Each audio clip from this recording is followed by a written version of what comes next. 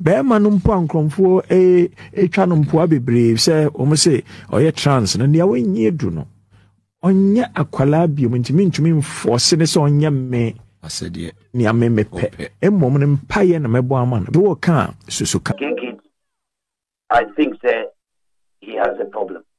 Onu kwasi cheda kwa bitu macheme se ni papa ni munyamfo otete man otete no ka se onyine a ontete ne ba na ne ba enye tumutumu oni mhuwa and for me, Mama Kwaba from Adepa TV, and so be TikTok, Twitter, Instagram, Facebook, baby, Adepa TV, be follow your now I like your pages, no, at the Amaya Samsung, now by YouTube, and so on.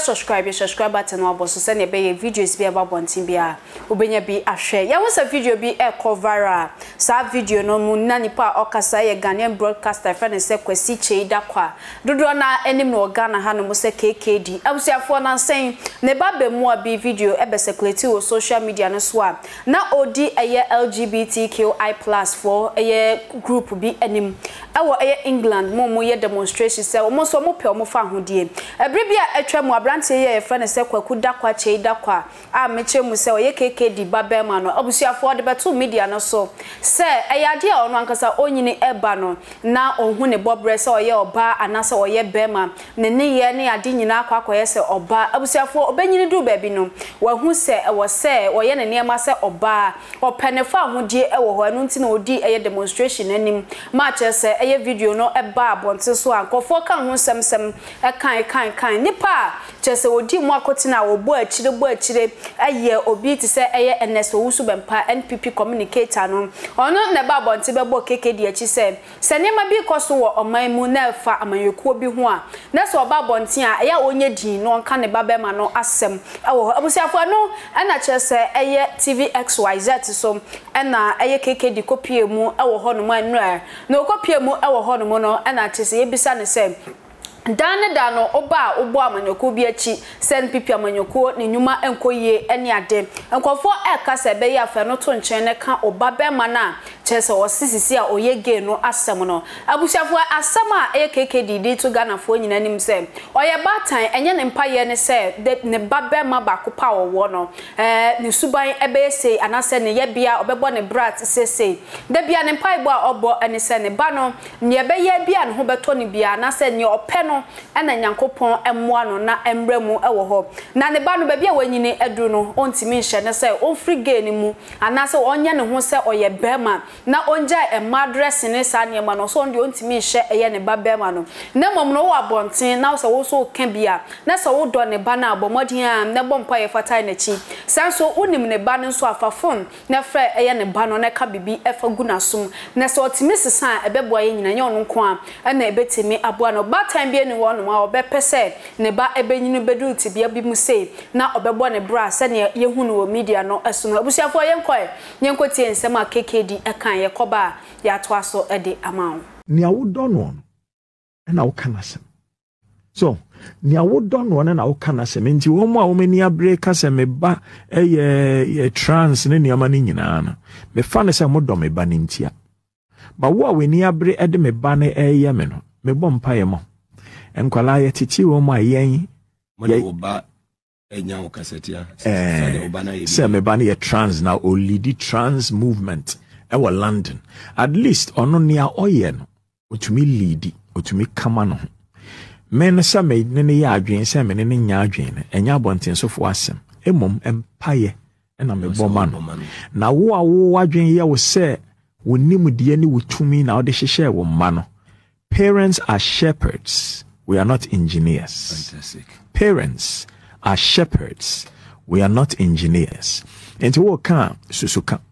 Ma wu bebre, me mami enu no so bia ye adwuma tumi hwa no ho. Ba ma no mpo ankromfo twa no mpo bebre se o mo se oye trans no ne awenyi edu no. Onye akwala biom ntimi mforce ne se onye me asede ni amemepe emom ne mpaye na mebo ama no me no mpo no waye na dwuma aye a friend a luxury consultant for Givenchy, luxury manager for Tom Ford, PR manager for Harden PR, a manager content or Kasa Time Newsweek ne major corporations friend manoko Kasa mo mutua ne sika kase enti ono no sebo do no friend na ka kire no na won no na say social media na wo ye no a de we here na wo mo wuti we woni nwan na april nwura na wo ye obi ba esa de ye neja ma hwe me ba na bi obo ne bra wo do no abompa ye man se wonim no a friend no ba wonim no a na sem nye wasem medamase Absafo na we ne ensema KKD abeka ede afa ne ba Bempah my friend say kwaku da kwa cheida kwa ehun absafo ansa ne ebekọ ne akotie eye ensema eye Owusu Bempah NX enso ede ba ebeto eye KKD anim no na meka o set tap send SU Europe Canada US o sandiska ede abaga na wo de famu account anase bank account bo modern eco Play Store anase App Store na download the tap send app no o download we website so promo code anase bebo Adepa TV ede asho Adepa TV show wia o Europe e beto €5 so Canada anase US so beto $10 UK £5 ntikos na use tap send app no fadu djuma nyina e ho no mo efa emaye yanko na enkoti ensema next Owusu Bempah ebeka ade fa KKD ne ba no ye koba ya to aso ede amount ne no so de enye mintimi nkase we AI I'm sure say unim ne se ne ukasa wote Kasi medase enzema GD se eyonwa inti ememani muaye ze de sitie na the kind is KKD. I think that he has a problem. Personally. But see, I'm saying this without any malice or without any grudges or the fact that I find the because Obian criticize Okranoa. Baby, and people make all criticisms because me the way starting, Obian Gazeo. Owusu Bempah will be attacking Abino now, will be attacking government in or assassin way. So I'm saying this and I'm repeating without any malice. Because maybe turn of one and I'm taking KKD or no proper college. I'm taking KKD, no a check, no the boy piano could up for man, no a shake code will be mad. Now the change designing at that no no stress no or come from work yes that don't be tell for then KKD abaya babesne kwa babisi sebra inti say the argument all yes will be coining breaking the age you know nipa ni nyansa say wakasa atobo amane kafra because they are makers now then next year because if they're breaking the political slogan and then based on whatever the political party why and then also be breaking the heat also see the power breaking the heat you know me baby or go fast they're not persuaded even a line of argument it's absolutely beyond the bounds of human reason for anybody like him to speak like that. Because Washa said, kasa, need some more Kenyano. Say it is born out of bitterness. Them so be any dear Jano and so no be quada here, no be a Jano and say, Hanua to the sense the Casa or Casano. It is not born out of reasonable, deep thinking. O say amambo nko yi saa na o kire enti minim they say ono from where he sit in zenko yi a obetima criticize but the way all Kasano is speaking out of emotional hatred. That is how he's speaking. What was it emotional breaking the 80 by say the pano udi nyansa and logically where does it fall into?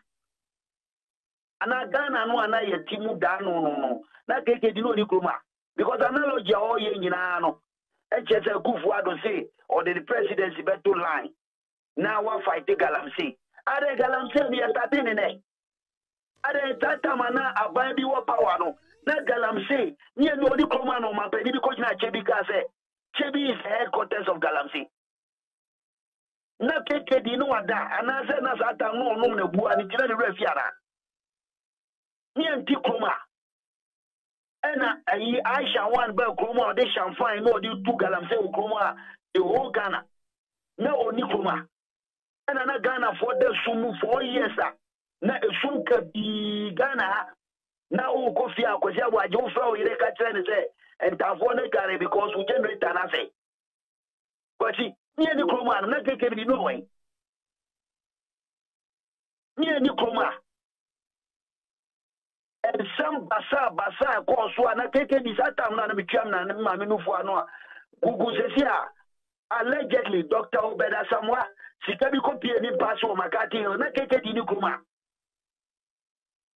no ayira na se no kohen tata na mo protocol na bitwu for no tata na KKD no hyeche obejina embassy do budu no ka brofo akese tata no di kuma ene de abena tuno ehi atuno amo frantuma into all cancel because ebia and I make us say ninsem all come or see my penny can send the presidency galamsey or see galamsey or no can so the presidency better so somebody like Kwesi Chidakwa who feels that he has an influence in this country also a PR expert to help society so be president the policy bar it takes the media being the fourth estate of the realm to use their medium to conscientize the citizenry to abide by the rules. President to know cast some to the president beton or Jubilee House or no. Na say obi eshe ekwaibretomu to na say yen nyina ya amwa ankolo and name and shame. How do we get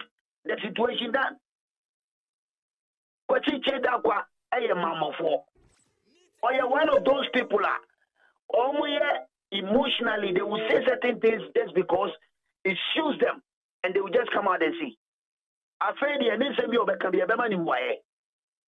So, you who are on a say, on him who are on a say. So, I got any, sir. I remember why I got any, why I got any, why I got any advocate said to move to well, sir, Nebaya adult, no, Nebaya over 18 years and above, or your penny, or 18 years and above. Now, or your gun and me, or my penny said. My penny said, no, my penny said we should be citizens. My penny said we should be citizens. We shouldn't be spectators. So Ghana ni nasa amangwa nkoya. So Jimmy Kebi. Ghana ni amangwa nkoya. Kwesi, eno na mdika akacho se, kwesi. Mekacho se, I am saying this without any malice. Ope criticizing you. Ade sa amangwa bebreka sa amaya no amangwa nkoya. Obi ani ni problem. But in the Russia kwesi go jibu amfoto. Kwesi jida kwa de toa. Mama ni huri mfeja. Onu Kwesi Chidakwa betima kire me say ni papa ni monyamfo otete man. Otete no ka say onyini a ontete ne ba. Na ne ba enye tumu. Now you are making it personal. You are making it personal. Just because why are you making it personal?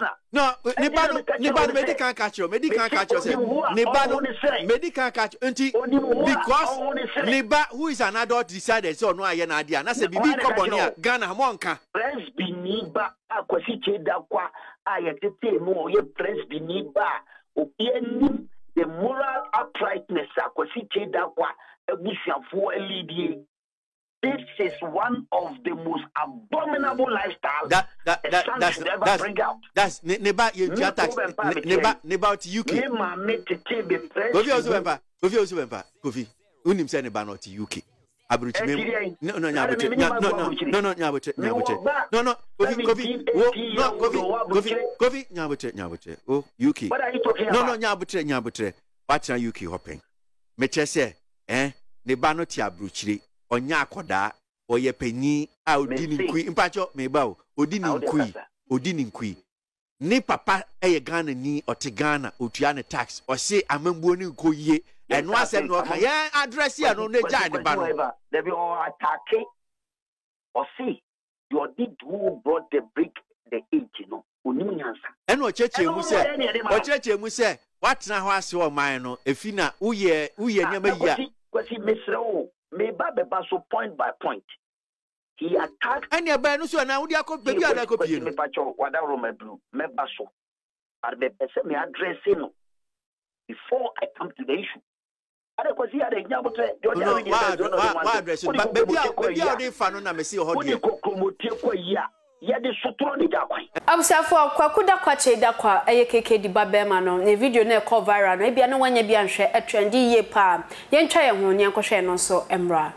I just want to say to everybody who is walking by, whether you are in support, apathetic, we are not only walking so that we can sink it to everyone. We are walking because we know we are fine.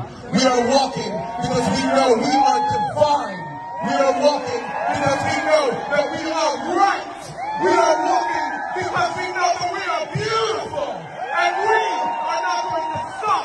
Because the causes that we fight for are the causes that underpin so many of your freedoms. Transness is freedom. Trans is freedom. Trans is freedom. Trans is freedom. Trans is freedom. What you are seeing today is going to continue happening. We will continue walking. We will continue marching. We will continue fighting. We will be on your airwaves. We will be on your TV screens. We are not going anywhere.